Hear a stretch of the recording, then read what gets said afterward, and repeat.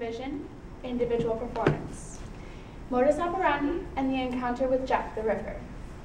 I am a criminologist. I study various serial killers throughout history. My most useful tool would have to be modus operandi, meaning I find ties between all these murders and try and find ways that tell tale that it's the same killer through a signature of sorts. Now, the killer who gave this to us would be Jack the Ripper. He is my favorite because he forced Scotland Yard to explore new ways. He forced them to come up with this way of catching this new killer. They'd never encountered someone like this before. I think he is one of the most interesting people. My favorite resources from Jack would be the letters he sent to the police. He sent letters like the From Hell letter. He sent that with half of a kidney from one of his victims. He sent the Saucy Jackie postcard, the Openshaw letter, and the most famous, Dear Boss. That's the letter that gave the trade name Jack the Ripper. It ends with yours truly, Jack the Ripper. Don't mind me giving the trade name. Jack stood out from other serial killers. He would come up from behind his victims, and slash twice. That was not all he did. He was not satisfied until the bodies were completely mutilated.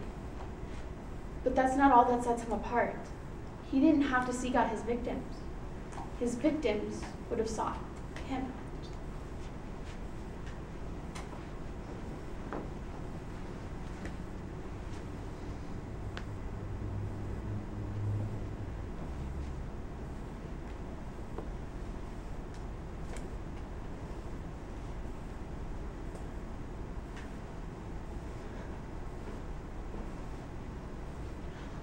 I am a police officer. I have been assigned to the special task force to find me this infamous Jack the Ripper. He keeps teasing us, giving us little clues, but he's just right out of our grasp every time. I don't understand. If only there was something we could do. There's gotta be something. They all had their throats slashed.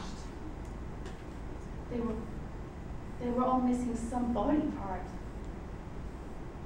They were all prostitutes. They all had to find some way to make a living.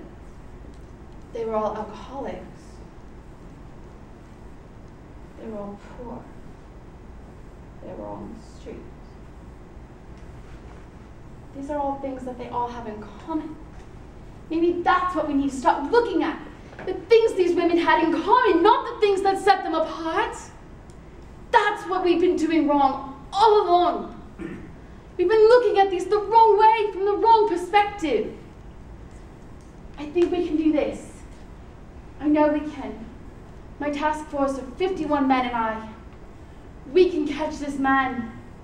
We can apprehend him and save these poor women from meeting a death as foul as the rest of them.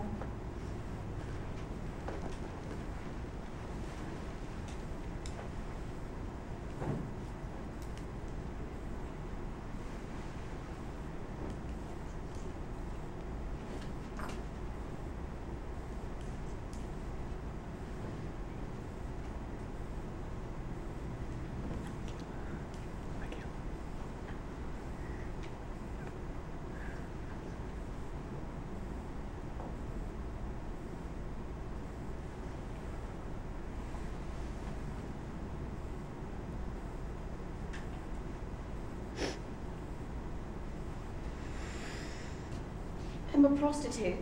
I have nothing.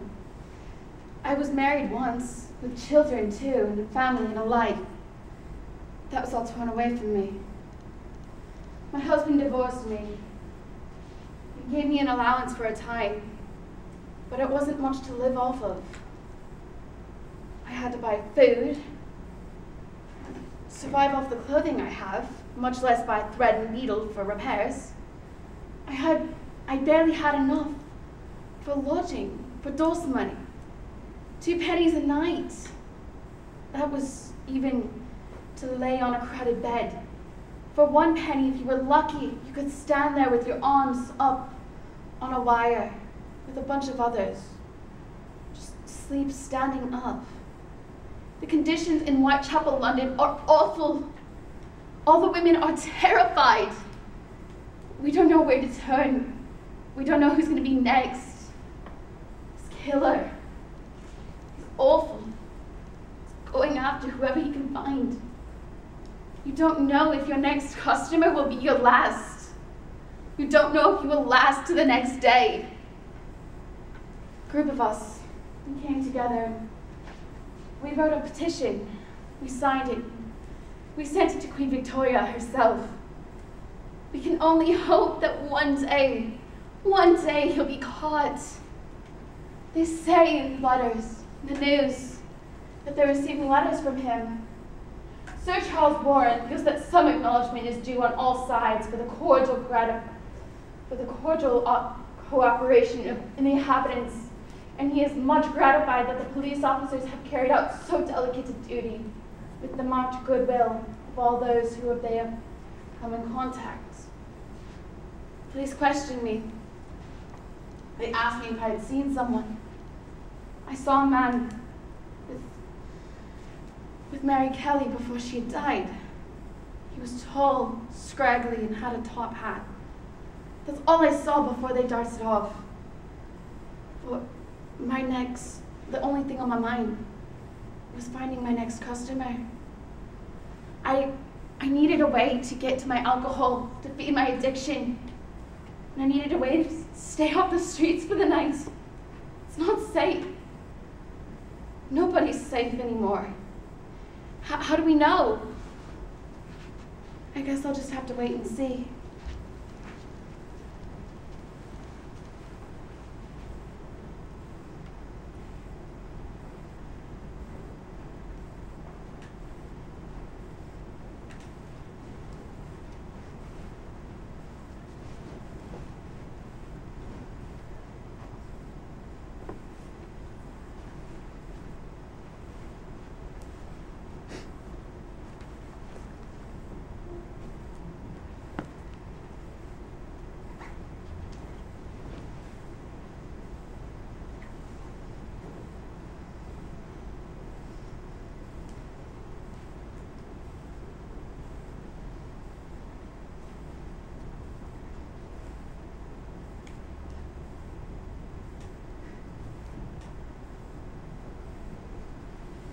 Dear boss, keep hearing the police have caught me.